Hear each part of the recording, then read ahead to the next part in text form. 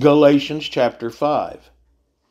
Stand fast, therefore, in the liberty by which Christ has made us free, and do not be entangled again with a yoke of bondage. Indeed, I, Paul, say to you that if you become circumcised, Christ will profit you nothing.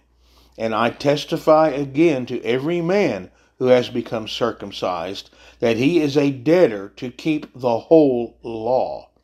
You have become estranged from Christ. You who attempt to be justified by law, you have fallen from grace. For we, through the Spirit, eagerly wait for the hope of righteousness by faith. For in Christ Jesus neither circumcision nor uncircumcision avails anything, but faith working through love. You ran well. Who hindered you from obeying the truth?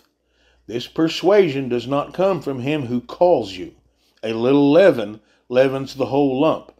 I have confidence in you, in the Lord, that you will have no other mind, but he who troubles you shall bear his judgment, whoever he is. And I, brethren, if I still preach circumcision, why do I still suffer persecution? Then the offense of the cross has ceased. I could wish that those who trouble you would even cut themselves off. For you, brethren, have been called to liberty. Only do not use liberty as an opportunity for the flesh, but through love serve one another. For all the law is fulfilled in one word, even in this, you shall love your neighbor as yourself. But if you bite and devour one another, beware, lest you be consumed by one another. I say then, walk in the Spirit, and you shall not fulfill the lust of the flesh. For the flesh lusts against the Spirit, and the Spirit against the flesh. And these are contrary to one another, so that you do not do the things that you wish. But if you are led by the Spirit, you are not under the law.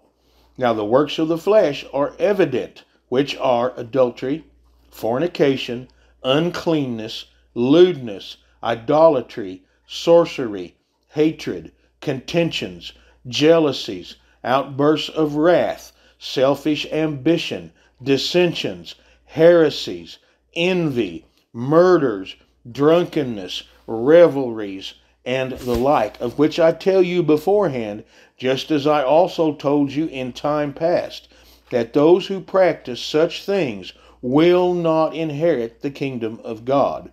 But the fruit of the Spirit is love, joy, peace, long-suffering, kindness, goodness, faithfulness, gentleness, self-control.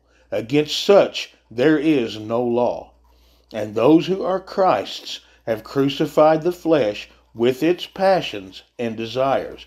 If we live in the Spirit, let us also walk in the Spirit. Let us not be conceited, provoking one another, envying one another.